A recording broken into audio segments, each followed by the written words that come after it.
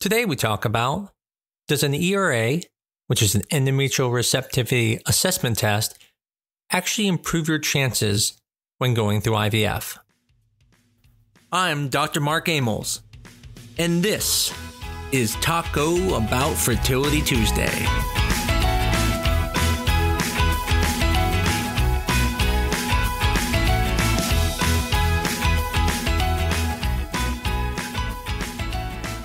You may have heard or seen on the forums that a recent study was done looking at the ERA and found that it does not help improve people's chances when undergoing an embryo transfer after IVF. Now, at first glance, it's easy then to say, well, what's the point of doing the ERA if it doesn't help people? But that's actually not what the study said. It just said that it didn't help everyone if everyone did it. But the thing is, we've never thought it helped everyone. Matter of fact, we know that only about 10% of people or less really need to have the timing fixed, because for most people, if you just transfer an embryo on day 5, it's going to be correct. So of course, doing a test on everyone is not going to help everyone because not everyone needs the help.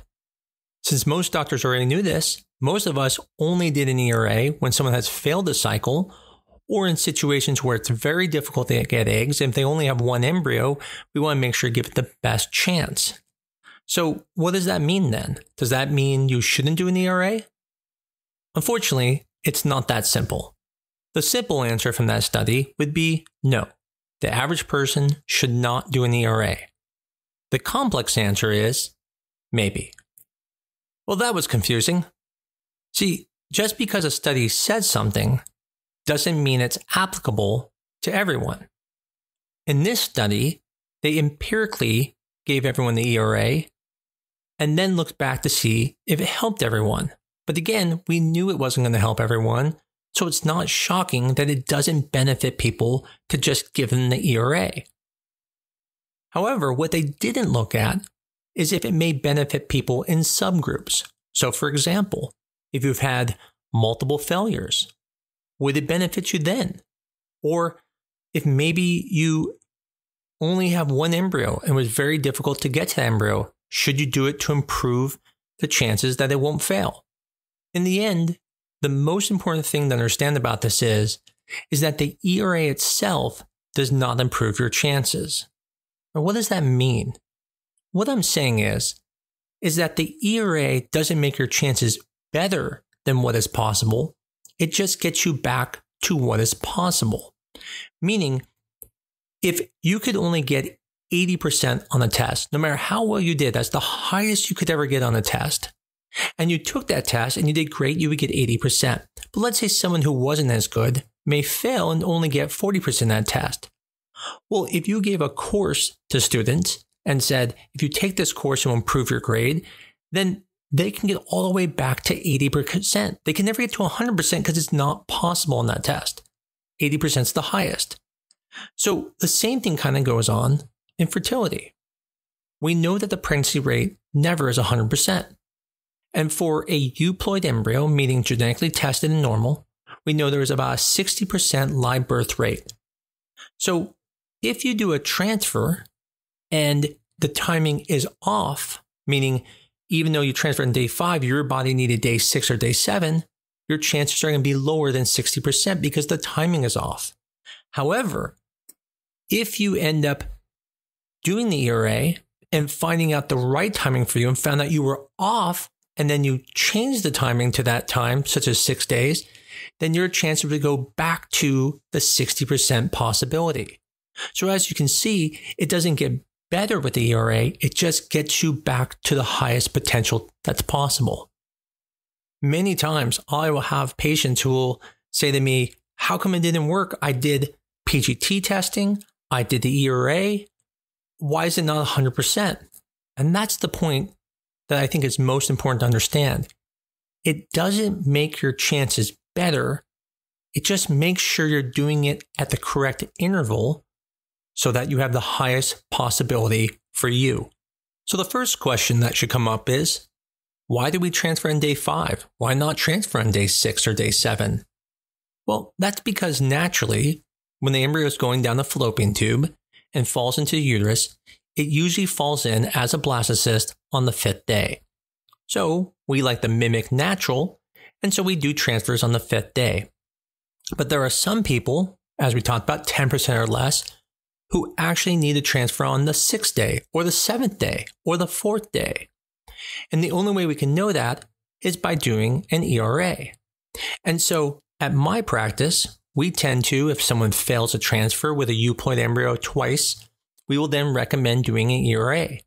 But on the same token, we have patients who only have one embryo, and it's very difficult to get to that embryo, so we don't think it's invalid to do an ERA because we know it may not make their chances better, but at least we're making sure their chance will be the highest it can be for their situation. So then, how does an ERA work? Well, basically what it is, it's a biopsy of the inside of the uterus called the endometrial gland. And it's looking for mRNA. mRNA is basically the transcription of your genes into a message that then goes to proteins to make certain other proteins. So what they found is they made a profile of when it's appropriate to implant.